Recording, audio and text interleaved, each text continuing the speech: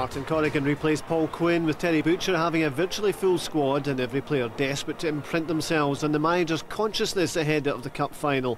For United, it's a case of clear and present danger. David McCracken replaced the suspended Paul Ritchie in defence. Fit again, Derek McInnes had to settle for the bench. Motherwell prepare for Hampden. Every game from now on in will be a cup final for United. Butcher all too aware Ian McCall's men can lift their game, so the Motherwell gaffer would have been delighted with the early goal supplied by David Partridge.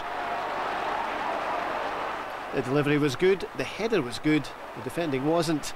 United facing an uphill battle again, but it was a battle they were clearly in the mood for. Bad luck, good defending and desperate defending was required to keep them out.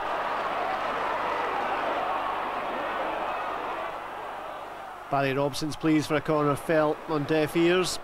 Half chances and snapshots at the other end. Stephen Craigan's effort troubled the crowd more than the keeper. Ian McCall has vowed to save both United's Premier position and his future at the club.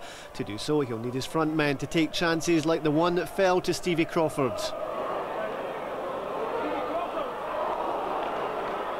So many hopes and ambitions rest on his shoulders.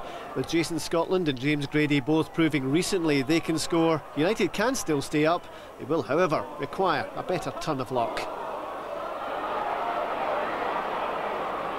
It's fair to say that without bad luck, United wouldn't have had any at all. Alan Archibald suffering, Scott McDonald profiting.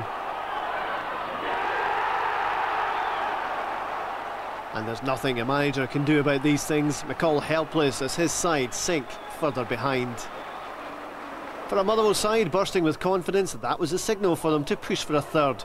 Jim Patterson survived a handball claim. United survived further damage thanks to Tony Bullock. And they had their keeper to thank again for heroics as Motherwell threatened once more. Barry Robson failed to take the chance for a consolation for United, who are still in trouble at the bottom. In the dogfight to escape relegation, McCall will hope his men are Rottweilers.